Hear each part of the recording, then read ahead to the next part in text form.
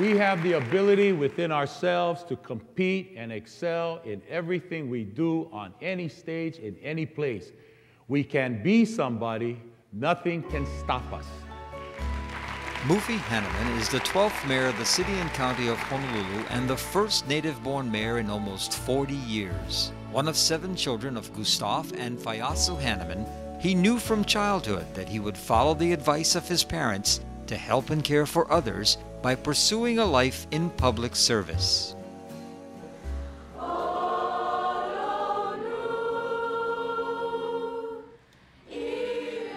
can't tell you how touched I am.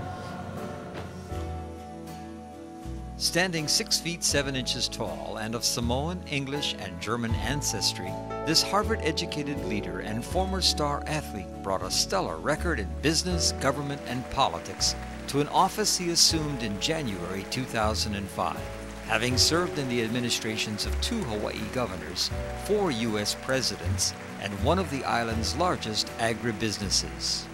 We're from Palini, and no one could be prouder. And if you can't hear us, we'll yell a little louder. Yeah! All right. His achievements have been a source of pride for the local community. Hannemann was the first Samoan to graduate from Harvard University, the first Polynesian to be selected as the prestigious White House Fellow and work in the White House for then Vice President George H.W. Bush, the first Polynesian to be the director of the Hawaii Department of Business, Economic Development, and Tourism, and the first Samoan to be elected mayor of a city with a population of nearly 1 million people. He's earned numerous awards and honors over the years, most recently being hailed nationally by Easter Seals as an outstanding advocate. His strong leadership paved the way for Monocle magazine and the International Herald Tribune to name Honolulu as one of the world's top 10 most livable cities for 2007. I fell in love with Honolulu when I saw a girl with flowers in her hair, when she gave me her aloha smile. I was glad that I could stay a while. Mayor Hannemann's work has given him national prominence, including appointments to the U.S. Conference of Mayors Advisory Board and the chairmanship of its Committee on Tourism, Arts, Parks, Entertainment, and Sports. He was instrumental in leading the charge for having tourism and the arts as part of their 10-point plan on the U.S. Conference of Mayors platform.